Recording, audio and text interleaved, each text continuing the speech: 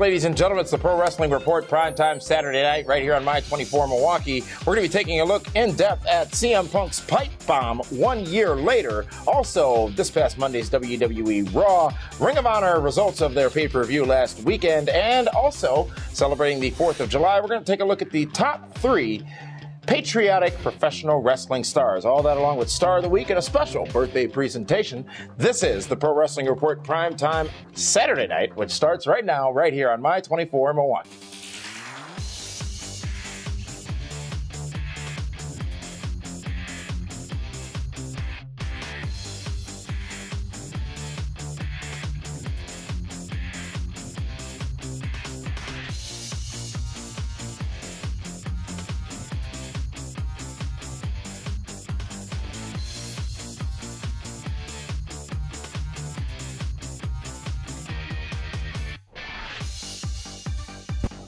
Welcome, ladies and gentlemen, to the Pro Wrestling Report, primetime Saturday night, right here on My 24 Milwaukee. Damian Nelson sitting alongside David Octavius at Tiberius, the alleged backyard one-time Hall of Fame hero.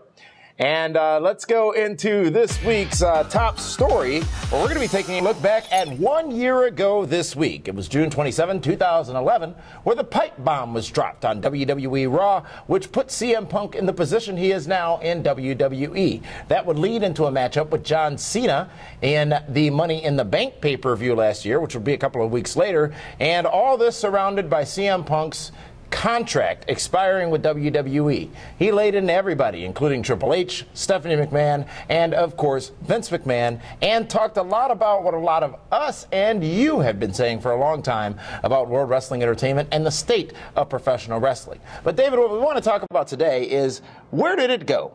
Where did it go right? And where did it go wrong? Because CM Punk would go on to win the WWE Championship at the Money in the Bank pay-per-view. We were there in Chicago, an amazing event, the atmosphere unlike many other we've been a part of. He would also then go into SummerSlam, where we would see Kevin Nash get involved, get into a program, if you will, a dialogue with Triple H, where several new terms were coined, and seemingly sort of fizzle off. Well, you know what? If anything, it benefited one person and one person only. That's been CM Punk. He's been the rock star. Yeah. Since it's happened, he's been on this huge rise, big missile on his back. But one important thing. There's been no more flash. There's been no more substance. There's been no more style. All the things he complained about as his contract was expiring, they've all been fixed. He never got his ice cream bars, did he? They tried. They did try, but they never got him. They never got off the ground. So many things went forward, but nothing ever changed, except for CM Punk's star status. And you know what? Since the big pipe bomb, yes, he has now been, a 2-time WWE champion? Least. He's one of the main guys on Raw. And this is no knock on CM Punk. As it will be interpreted. With the exception of SummerSlam and maybe Survivor Series, Survivor Series, he hasn't headlined a pay-per-view. As that number one guy on the Raw brand, as the guy that holds the company's namesake championship. Arguably, neither has the World Heavyweight Champion. That's Smackdown. That's like the little orphan Annie of the World Wrestling Entertainment. They don't really care too much about Smackdown. It's just, good for business. But it's amazing how, though, CM Punk he hasn't done a whole lot since then. Yeah. And what was it, though? Because it was right around that SummerSlam time. I believe Alberto Del Rio cashed in, thus taking the championship away from CM Punk. And it was around that time where things it's like all this momentum, the business indicators, everything went up for WWE after that June 27th pipe bomb event, if you will.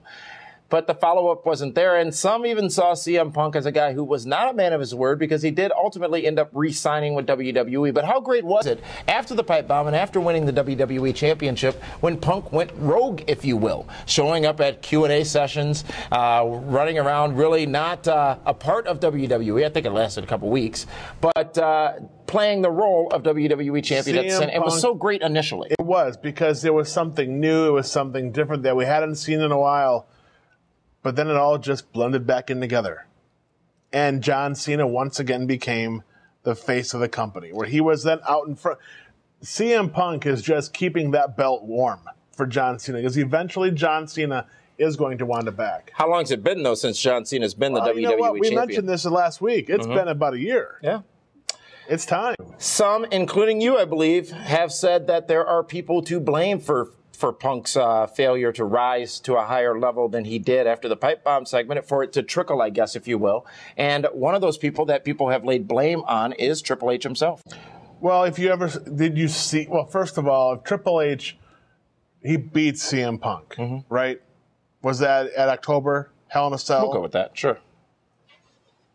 And when they had their promos, Triple H, he is very slick. He is the cerebral assassin, and you're not going to get over too much on Triple H, and that's exactly what happened with CM Punk.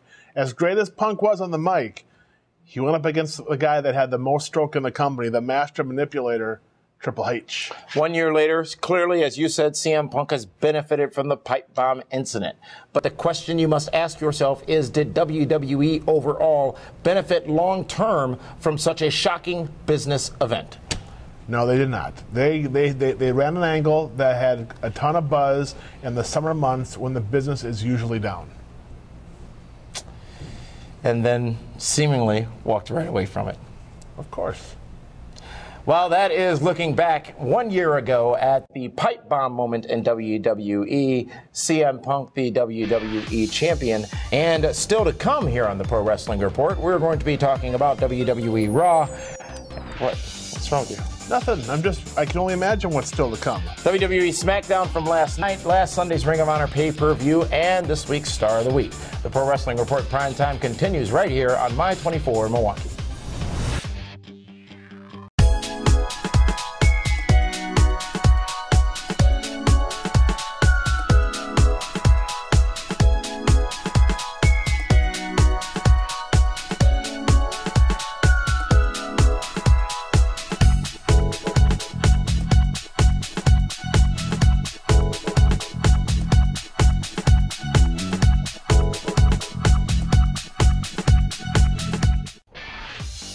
Welcome back, ladies and gentlemen, the Pro Wrestling Report Primetime Saturday night right here on My 24 Milwaukee. Important programming notes we want to share with you. This Monday's PWR Monday Night Meltdown will not be broadcasting live Monday night after WWE RAW because SmackDown's live next Tuesday, David Hero. I get a Monday night off? You get a Monday night off, but we'd like to call you into the office Tuesday night after that live SmackDown where we recap both shows.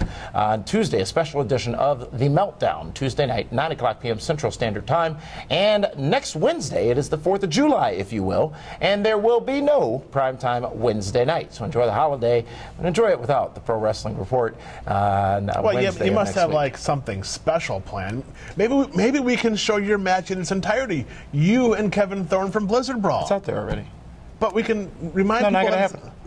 The interns are off. The production team's off. Everybody's off. It's a holiday. But that's a huge rating bonanza for us. Let's go to this week's WWE RAW report and talk about this past Monday's broadcast on the USA Network, which saw the string of Slater haters continue. This week, it was Psycho Sid making his return to WWE for the first time in a very long time. And Sid, a man who is indeed a former two-time champion in WWE, back in the ring. And he was there. Hey, Sid finally made a shot. You know what I mean? I mean, the guy's known for no-showing indie events all over the country, but shows up for Monday Night Raw. Would you ever book him? Personally, no. I would never call Sid to book him on a show. But obviously, other people have no problem, rolling the dice. And, he is a wrestling legend, and I'll give him the respect he deserves. But, wow. I mean, I could not believe it when Psycho Sid came out. I mean, I was expecting it could have been anybody else but Psycho Sid. This is so great what they're doing because it's the people you just don't ever expect to see. Whether it be Vader, obviously Wendy Richter last week, Roddy Piper making a surprise, Mick Foley surprise. And going forward, going into the 1000th Raw, this is quite perfect. These aren't huge, big, monumental returns. But these are people that can be used to get It's the nostalgia pop. It's the feel-good moment. Yeah. Exactly. It's almost like a Royal Rumble surprise entrant. Because once Heath Slater's in the ring and his promo's going, you can tell you're waiting for those words that will tip off as to who it is and whose music will hit. I'm hoping to see some fun and shenanigans the next couple weeks leading up to St. Louis, which, by the way, We're going to be in St. We will Louis. be there. Who do you think's next? I have no idea. Really don't. Chris Jericho returns to WWE RAW this past Monday night, and he would suffer defeat by John Cena. A defeat by a disqualification. Special thanks to the Big Show for interfering. Chris Jericho comes back. No mention of Brazil whatsoever. I'm sorry? Brazil. No mention of it. Was he grooming? Something like that. It was some new exercise thing he was working on. Zumba? But Chris Jericho right back into a main program with John Cena. Both guys now going to be in the Money in the Bank ladder match. Both guys will be chasing for that guaranteed lock along with the Big Show. And you got to figure Alberto Del Rio and maybe even your boy toy, The Miz, could be involved in that Money in the Bank match. Because it's only open to former WWE champions. Interesting concept to do that with this particular matchup, the Money in the Bank matchup, which maybe gives some credibility to those who could win and cash in that Money in the Bank briefcase down the road. But who's John Cena to make this decision? He suggested it, I guess. And like they're going to say no to John Cena in the Money in the Bank match. It brings a whole new dynamic. And John Cena right now, you got to figure, has got to be one of the favorites to win. He doesn't lose to anybody except The Rock. And he's a four-letter word. John? No, Rock. Overall, this past Monday night's WWE RAW, we saw Dolph Ziggler in action, Alberto Del Rio in action. We saw Daniel Bryan get a big win. Big Show Dolph defeats Ziggler. Everyone screams and they love Dolph Ziggler. And they put him in a match, contract on a pole, and neither guy can win. That was a high pole. No, they're just flipping and flopping and slipping out of their hands. And were there elbow drops? There was a few elbow drops, but it was an opportunity to once again establish Dolph Ziggler as that main guy, and they don't. It's almost like it's the second coming of Zack Ryder. Until SmackDown Friday night. Wow, I'm just saying. We'll talk about SmackDown a little bit later on. That's this week's WWE RAW report. And I want to let you know that we won't be covering Impact here this week due to a taping schedule change for the Pro Wrestling Report Primetime Saturday night. However, each and every Thursday night, right after the live version of TNA Impact Wrestling on Spike TV, you can join us at pwrshow.com to listen to our live one-hour broadcast, Sudden Impact Radio, where we talk about all the happenings of TNA Impact Wrestling each and every Thursday night with your phone calls and more. So you can check that out right now at pwrshow.com. But David, what we are going to do is take a look in depth at a special segment here. 4th of July is coming up on Wednesday, just in a few days. Obviously, a holiday where we celebrate our independence. And it's always fun to look back at stars of the past, as we talked about with the Nostalgia Pop. And what we're going to look at right now are those three big names, those three stars where you think of them, you hear their music, you see them, and you think that is a patriot. I'm not talking about Del Wilkes. So who would you say comes in at number 3, the third best patriotic star in wrestling history? Boy, you know what? It's kind of almost a toss-up for me. It's like you got Hulk Hogan, the real American, and Dusty Rhodes, the dweem. The American dweem. The American dweem. I mean, Hogan... And the All-American Jack Swagger. Hogan battled Iron Sheik, Nikolai Volkov, Mr. Fuji, Sika, Killer Khan, Kamala. Don't forget Nikolai. The Mountie. He always got his man. And then, of course, you have Dusty Rhodes, who would feud with Ivan and Nikita and Crusher Khrushchev. So, I mean, those two guys, for me, tied at number 3. Who?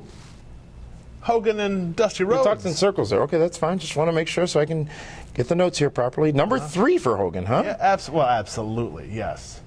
Dusty Rhodes, the common man. The son of a plumber. Yeah, absolutely. The man who, from his loins, came Cody and Dustin Rhodes. So people can't say that I'm hating on Cody Rhodes. You didn't say anything about Cody in that whole description about why you picked the American Dream, Dusty Rhodes. But yeah, number 3, the Dweem and the Hulkster.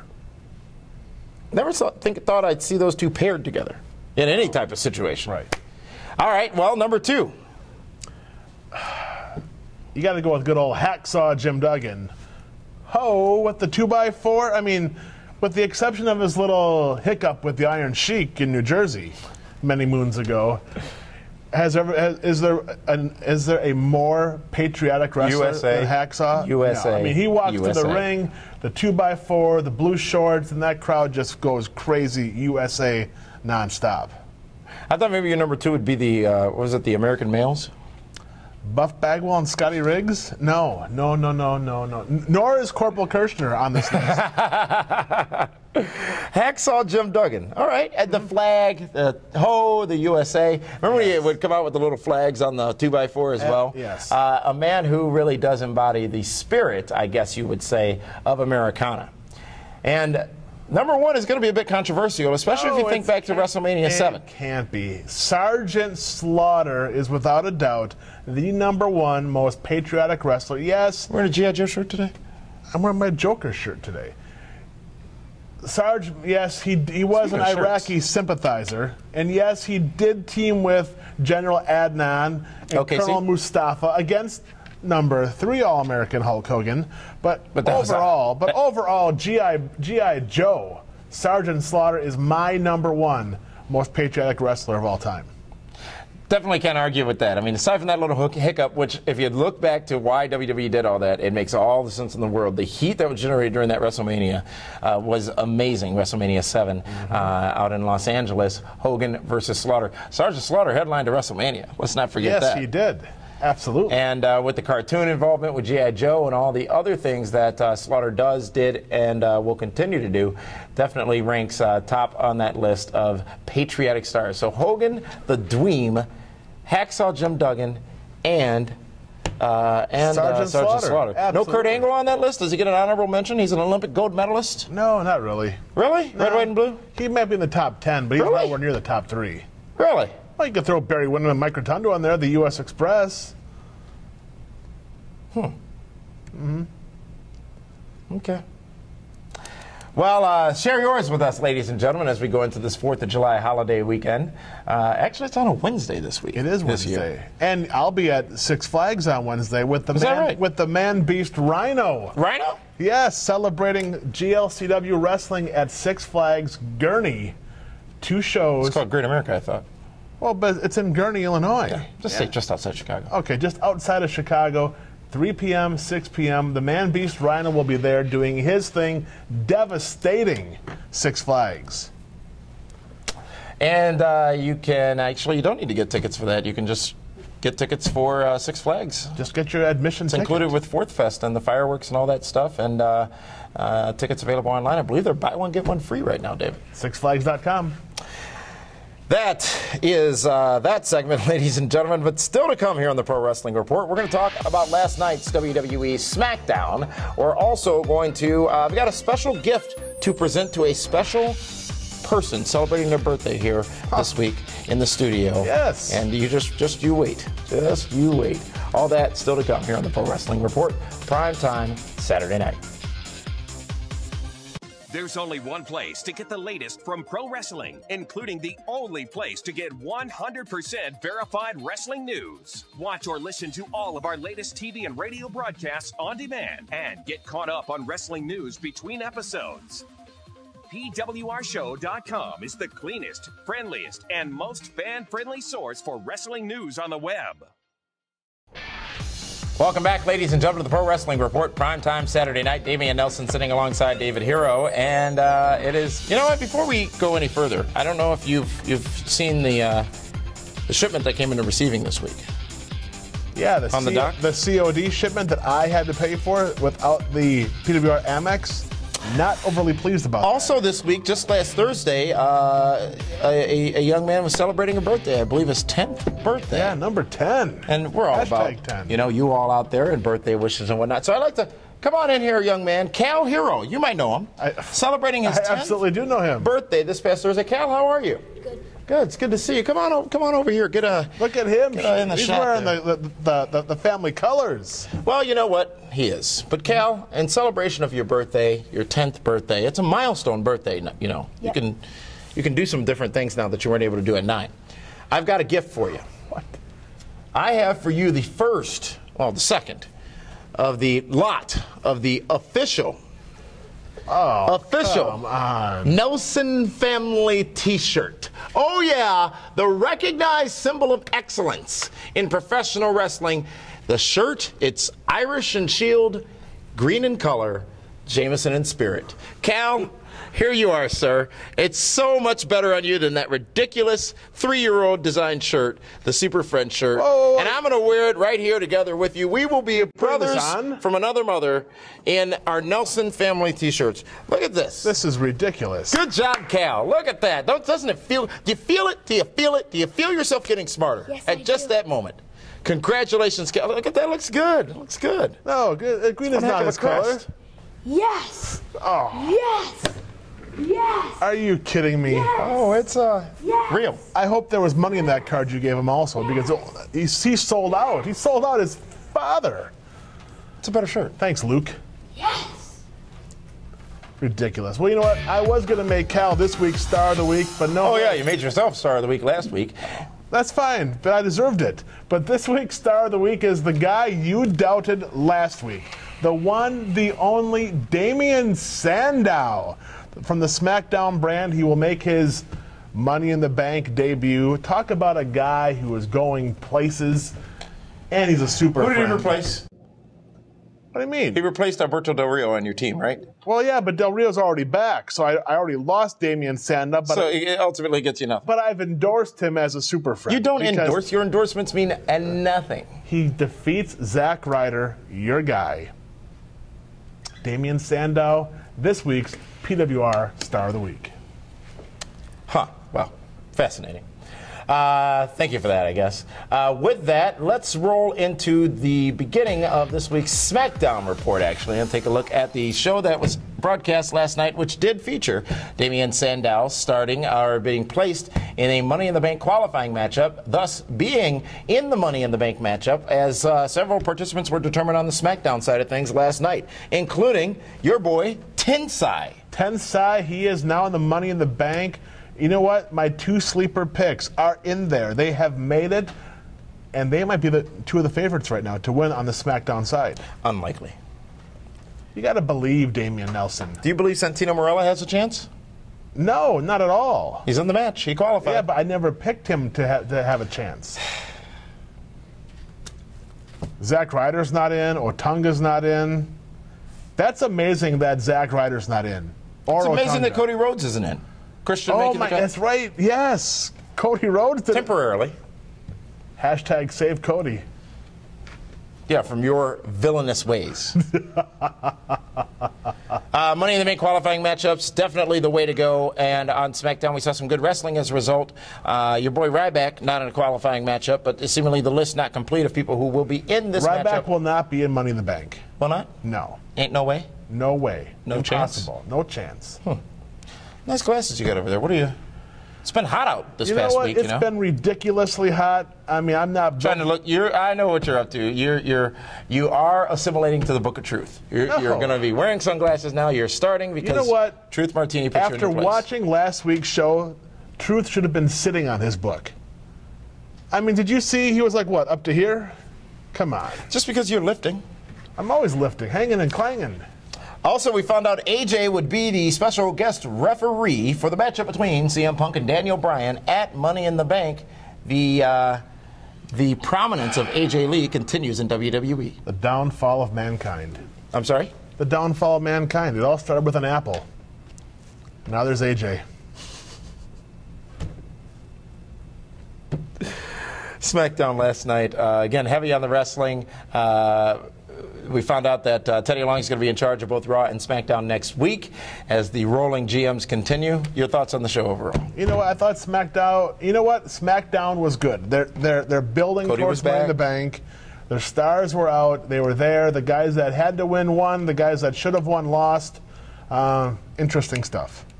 That's this week's Smackdown Report, ladies and gentlemen. Now let's talk about Ring of Honor Wrestling. And as we had Unbreakable Michael Elgin and Truth Martini in the studio here last week, Ring of Honor had the pay-per-view offering on internet pay-per-view last week as well, Best in the World. The main event was for the Ring of Honor Wrestling Championship, Kevin Steen versus Davey Richards. If Davey Richards would be receiving his final opportunity at the Ring of Honor Championship, and that final opportunity was one where he came up short in a matchup with Kevin Steen, and some bizarreness after the matchup with Kevin Steen, I guess, turning full heel, but the fans didn't seem to really receive that. But a great match between these two. Great match, and you know what? It's like passing the torch in Ring of Honor, where now Kevin Steen is going to be the bulldozer going forward. Opens up for a whole new line of challengers for his title. And, of course, you can watch Ring of Honor each and every Saturday night right here on My 24 Milwaukee. Well, David, that is a wrap. That is this week's Pro Wrestling Report, primetime Saturday night. Again, programming reminders, Monday Night Meltdown moves to Tuesdays this week only. Tuesday, 9 o'clock p.m. after the live WWE Smackdown. And then primetime returns next Saturday night, no Wednesday edition this week, so that you could all celebrate the 4th of July without distractions. We'd rather have you outside at the barbecue than inside watching PWR. So, for that one, this is Damian Nelson saying thank you so much for joining us here on the Pro Wrestling Report primetime Saturday night. We'll see you next week.